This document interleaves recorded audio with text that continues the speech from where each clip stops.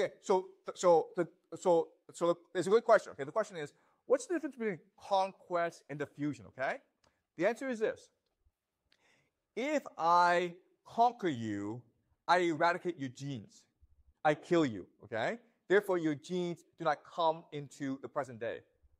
Whereas if it's diffusion, your genes are still around. Does that make sense? Okay. So now what I will show you next class is, sorry, a lot of these genes have been eradicated. Therefore, it must have been a violent conflict. Okay, does that make sense? Okay. All right. So let's now look at Europe before the conquest. And a lot of what we know about Europe comes from a very famous anthropologist. Her name is Marija Gimbutas, okay? And we'll be spending a lot of time today talking about her theories. But what we know is, okay, remember the Ice Age ended about 12,000 years ago, okay? Now the planet is warming, which allows for agriculture. We also know that agriculture started in Anatolia, Turkey, and in Egypt and in Mesopotamia, okay? Basically, this region. And the reason why is this place was the first to warm up, but it also had better soil than other places, okay? So they discovered farming in this region. And in about 6500 BCE, agriculture started to spread around the world, okay? To Europe and then over to England. Okay, does that make sense, guys? Okay. Now the question then is, what propelled this migration from Anatolia to Europe? Can you guys guess? What would propel this migration? Okay, a good guess is war, okay? But we don't have any evidence of war around this time. What's another explanation why people would move? Exactly, thank you. Climate change, okay? The weather became a lot cooler during this time, make it harder for people to farm, okay? Also, they've been farming for a long time in this area, which meant that the soil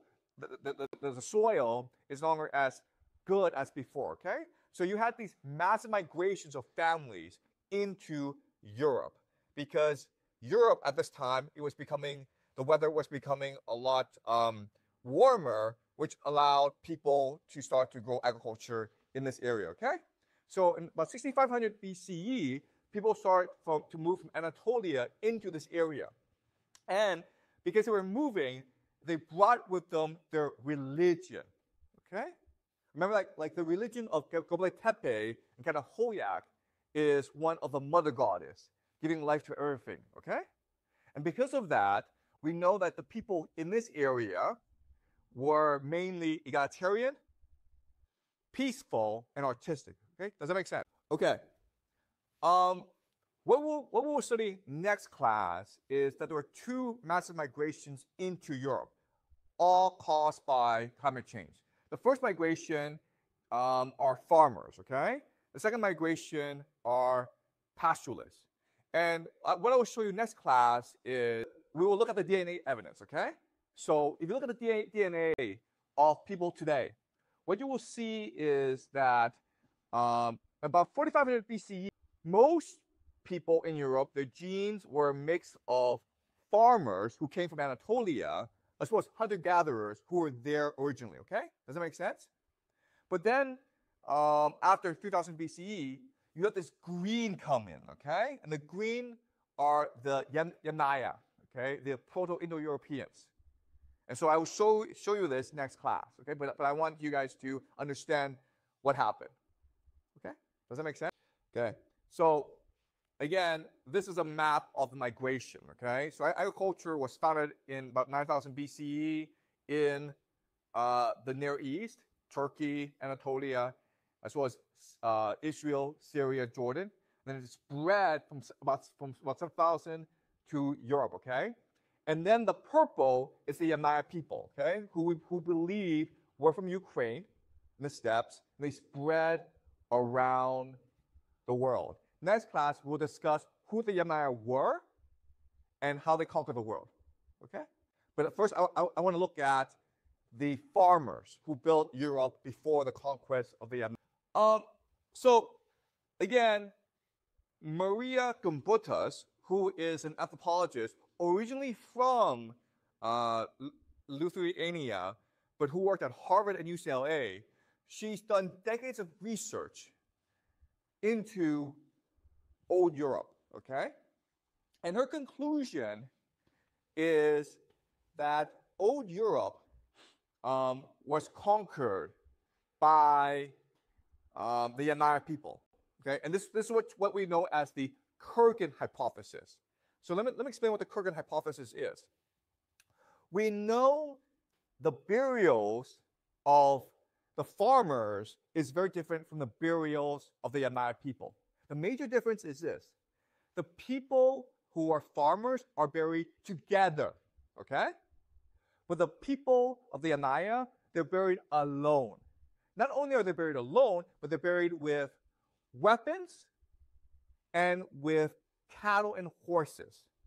So what we can guess from this, okay, we don't have evidence, but what we can guess from this is that the farmers were people who did not have private property and who were egalitarian, okay, and who were peaceful because they didn't have any weapons. And the Yamnaya were the complete opposite, okay? These were warriors who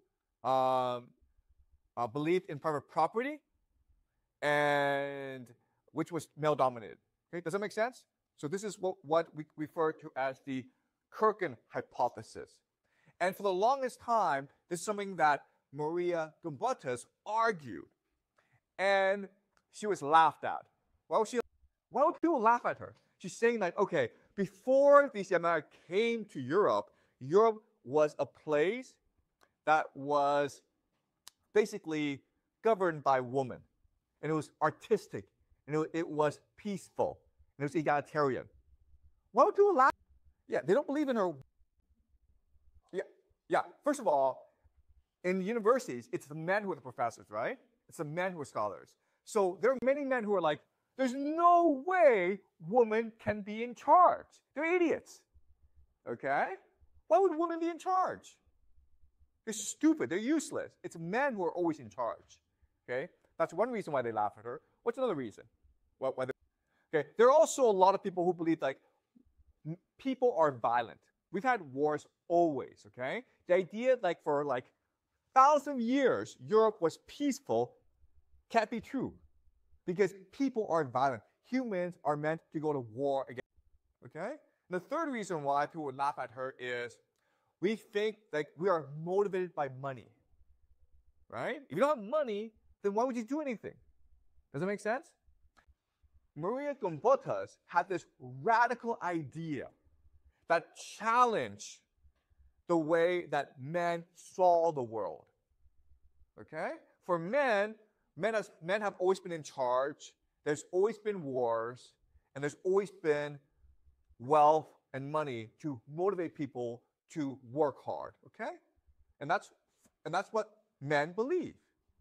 And Marija Gimbutas said, no, that's not true. For thousands of years, from 6500 BC until about 2500 BCE, 4,000 years before they were conquered, Europe was ruled by women, and because of that, Europe was peaceful, egalitarian, and artistic. Okay, so this is a radical idea. And again, what I will show you next class is this idea that was laughed at for decades has now been confirmed by DNA evidence, meaning that this has been proven true by science, okay? Does that make sense?